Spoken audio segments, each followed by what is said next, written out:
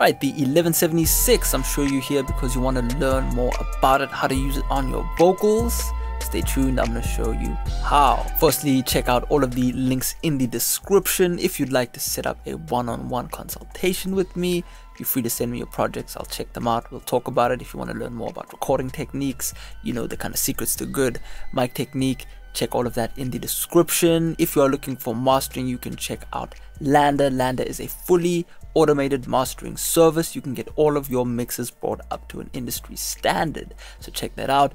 But nonetheless, let's hop straight into it. So the good old 1176. I mean, my belief is always, if you want to know if something is good, see how long it lasts, right?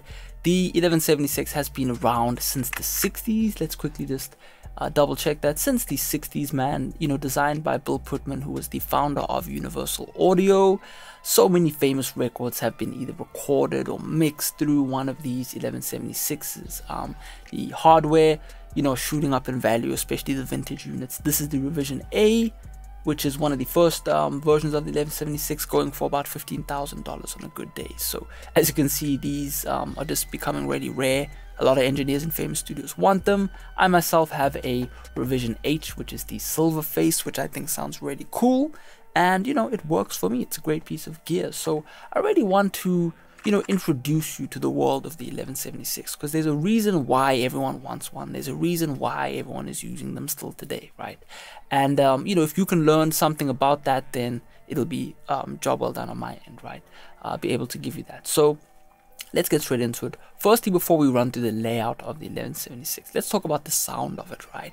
Now, there's something very unique about the 1176, both from the workflow perspective and then both from the sound of what's going on within it, right? Now, when we look at the 1176, it is a, you know, Class A amplifier, and it has input and output transformers, meaning that, you know, when you hit the 1176, you're getting saturation. When you leave the 1176, you're getting saturation. So you're getting this wonderful sound, okay? Mix that together with the attack and release, which we'll talk about, and you really have this really cool device that you can either use to just compress, right, have it sound clean, or you can really tone your vocal. This is why it sounds so good on vocals, is you can really, you know, just by using the attack and release, adjust the way that the vocal is either more warm and rounded or more snappy and fast and distorted, right? We can get all of that using this plugin. So, you know, with that aside, let's kind of work from left to right, right? So when we get the 1176, or when we open one up, and again, you don't have to use the Universal Audio one. The Waves one sounds great.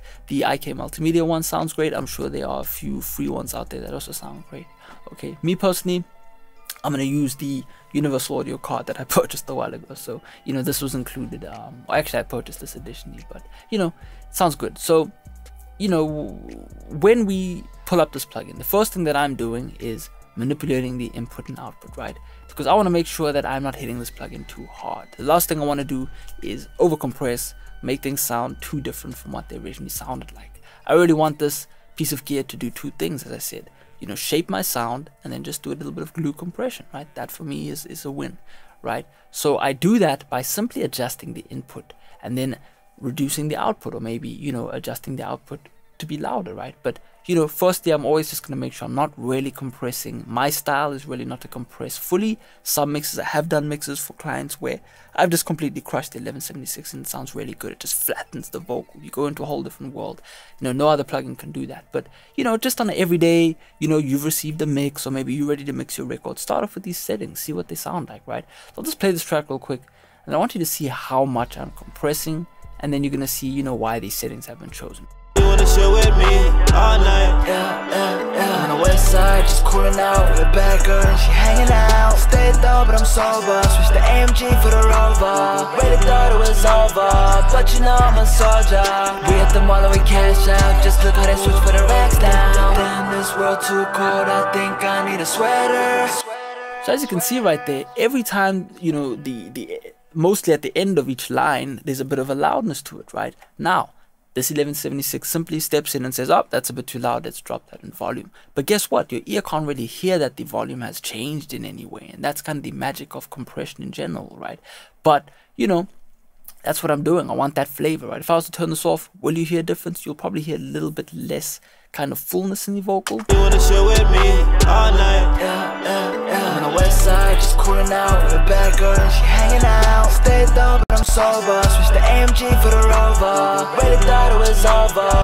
Right, A, we get a bit of volume, but B, we're getting a little bit more sizzle out of the vocal. We're getting a bit more warmness out of the vocal, and that's really what we achieve, right? So once you've set your input and output levels, if you want to squash your vocal, go for it, you know, drive it up, right? Some people like it 30 and then simply turn down the output. I'm really going to adjust it depending on what the, you know, how loud the vocal is, right? And so once you've set that, then it's really time to then set the attack and release. Now, for those who don't know the weirdness to the 1176, I like to think about it as if it was a car, right? You would assume that 1 would mean fast attack, but it doesn't. 1 actually means really slow for both the attack and release. So I like to think about it as a car.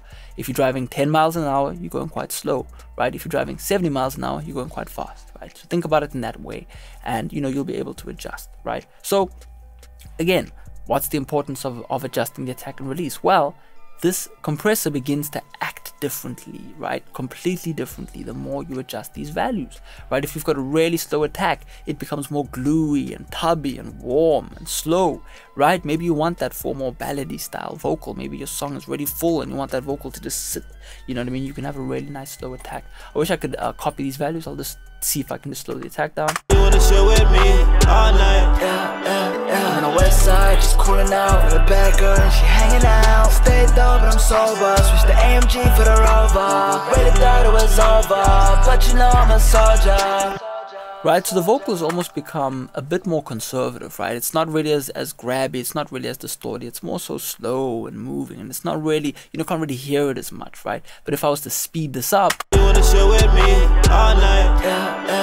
On the west side, just cooling out with a bad girl and she hanging out. Stay though, but I'm sober. Switch the AMG for the Rover. Really thought it was over, but you know I'm a soldier. Right, you begin to really hear the compressor. It's really like da, you know, da, da, and it's a bit too fast, so you'd have to adjust the release as well. But because of my undo settings, I can't really do much here, you know. But same thing applies for the release, right? If I was to slow down the release, every time we would compress the vocal, all the other words after that line would also be reduced in volume. Now that's a bit of a problem at times, right? So you really want to set that release based on how fast the song is and how fast the lyrics are being sung or rapped or whatever it is, right? So I'll just do the same. You wanna chill with me all night? On the west side, just cooling out with a bad girl and she hanging out. Stay though, but I'm sober. Switch the AMG for the Rover. Really thought it was over, but you know I'm a soldier. We at the mall and we cash out. Just look how they switch for the racks down. That's cool. We are losing quite a bit of volume. Again, you would then have to adjust the output if you really wanted to have that slow release. But if you want that super fast release, we're actually going to get a bit more distortion, right? Compressors, for some reason, just distort when the release is faster because you're kind of confusing it in a way, right? You wanna chill with me all night? On the west side, just cooling out with a bad girl and she hanging out. Stay though, but I'm sober. Switch the AMG for the Rover. Really thought it was over, but you know I'm a soldier. We at the mall and we can't. Right, really nice and fast. The ends of each word, there's a bit more sibilance because it's popping back, right? So hopefully you get the idea. You know, you really just want to figure out what you like. A good starting point would be 3 and 5. That has always been a traditional setting to start with. So if you're mixing your vocals, you know, adjust the input and output, 3, 5 on the attack and release, and then simply 4, okay, on the ratio. So, you know, let's move on to the ratio now, right? Now, when it comes to the ratios of the 1176, it actually, again, changes the characteristic of the compressor. Okay, now why do I have my ratio set to 8, right? Firstly, we've got 4, 8, 12, and 20. But we also are able to, you know, choose mixtures of settings. I can actually do that on mine. So I'm actually just going to turn mine to 20 and 4. So that's actually a ratio of 24. And that's on my mic, right? So we can do that. But I've just got it set to 4. We can also set it to, for example, if you want to see what's happening on the screen. There you go, right? We could have, you know, 20, 12, and 8. Now, if you did the math, that would add up to a total of what? 40, right? Because we've got 12 plus 8, which is 20 plus 20. We've got a ratio of 40 to 1. So it's pretty insane, right? We can do all of those things. But, you know, different values create different results, right? So, for example, 8 plus 4 would equal 12. But if we mix these two together, we actually affect the compressor in an interesting way. So again, I'm not going to go through every single style, but have fun messing around with the different flavors. Sadly, not every company are going to have the ability to adjust everything, but most will have what everyone calls the all buttons in mode. I'll actually try that on my compressor real quick. So So right there, I'm now speaking with the all buttons in mode. I don't know how much that's compressing, but you know, there you go. All buttons in mode would simply look like this. Every button has been pushed inwards, and we get strange things that happen to the vocal. Generally, people use them for compressing drums and making things sound like they're exploding. It's really cool. But again, you know, that's pretty much the magic of the 1176. There's really no more to it other than you putting this onto your mix and just having fun, right? Now, where do I like to place the 1176? Either on the main vocal itself. I like to do it just like this, conservative settings, just doing a little bit of tucking in. You know, I might add two. Maybe I'll even add a LA2A and then an 1176, maybe an 1176 and then an LA2A, right? I can mix things up, you know, so I'm doing something similar to that in this mix right here. 1176 running into an opto style compressor, which is essentially like an LA2A, just to glue the vocal, right? So if I just go into the song, but I'm sober, switch the AMG for the Rover, really thought it was over. Right, you know, it's doing its thing, right? It's just really gluing the vocal together. You know, you could add this on your background vocals and just absolutely distort it. Let's see if I do have, let's just pull up, you know, just a simple legacy one, right? So for example, we've got these background vocals that pop into the mix. Let's just solo them out. We'll listen to it without the 1176. Damn, this world too cold, I think I need a sweater. So there you go. Let's turn that on. Damn, this world too cold, I think I need a sweater. Whoa, my bad. Let's just enable this right here. Go back to the beginning. All friends done switched up, been grinding, can't give up. I can't change, I stay the same. Rockstar like Kurt Cobain. Right? If we put in all buttons in. All friends done switched up, been grinding, can't give up. I can't change, I stay the same. Rockstar like Kurt Cobain. Right, and if we start adjusting the attack and release, let's make everything really fast, right? Fast attack and release. All friends done switched up, been grinding, can't give up. I can't change, I stay the same. Rockstar like Kurt Cobain. Right, sounds a lot different if we just had a more conservative settings, right? All friends done switched up, been grinding, can't give up. I can't change, I stay the same. Rockstar like Kurt Cobain. Right, we can just manipulate for days, but at the end of the day, man, find what you like.